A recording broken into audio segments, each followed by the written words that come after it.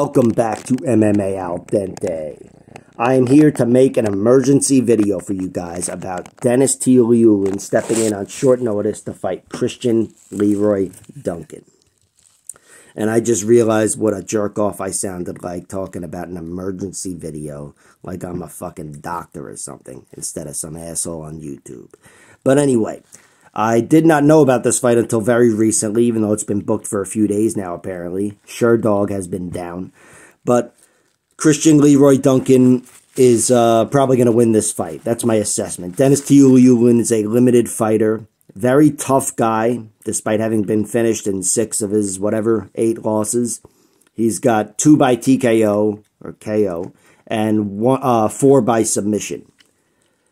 And 3 of the submissions, I believe, are technical submissions, which is a true testament to his toughness and grit, but not to his submission defense.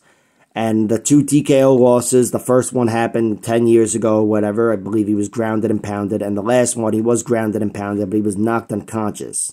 However, he was fighting Gregory Rodriguez, who has Mike Tyson's power and a really good jiu-jitsu game, too. So that was just a very bad matchup, especially because Rodriguez decided to fight like he can. But here in this fight, you could argue it's a potentially stylistically not favorable matchup, but welcoming matchup. Christian Leroy Duncan is a striker, but I think Christian Leroy Duncan is a better striker, which makes it maybe a bad matchup to begin with. And on top of that, Christian Leroy Duncan is in shape, and he's better everywhere, I'd say. I think Christian Leroy Duncan has a good chance of getting a submission in this fight. Denis, he's a very tough guy. And he is a guy that he's comfortable on the feet and he wants to engage in a brawl, but he's not the sharpest technical striker. And I think on that basis alone, level 1, he is outclassed and outgunned. Christian Leroy Duncan is better from the outside. He's got some flashier shit. He's definitely more dangerous. And I think he's healthier as well. Christian Leroy Duncan has never been finished. And he seems to have a solid chin. He was defeated once, and it was as a pro. He had an extensive amateur record, Christian Leroy Duncan, where he was defeated, I think, 6 times, all by decision, out-grappled. And against Armen Petrosyan, he fought a guy who was a cleaner striker than him, and who was able to mix in a little bit of grappling and get the better of him. He out-hustled him to a decision. But here, I don't think that's a path to victory for Denis Tiuliulin.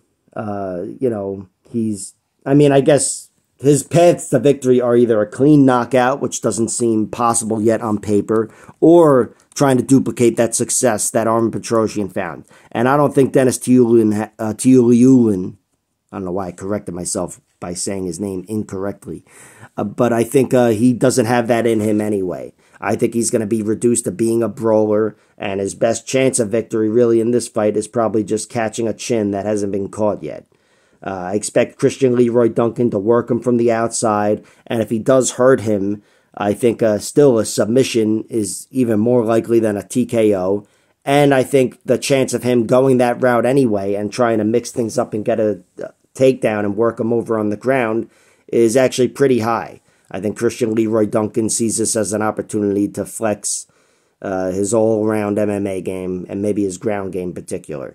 So maybe if there's a prop to be hit, it'd be Christian Leroy Duncan by submission, but essentially I'm staying away from this. His money line is at -600. I'm pretty sure he's going to win, but again, he's still an inexperienced pro fighter and suffered his loss, his one sole loss in his most recent fight.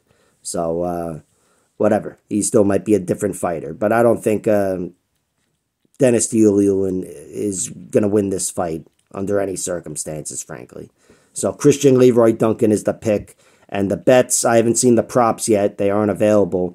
But if they do show up come fight time in a few hours, really, I think Christian Leroy Duncan by submission might be worth it. But that's because I'm expecting some juicy odds. Sometimes they're on top of this shit, and it's not even worth it.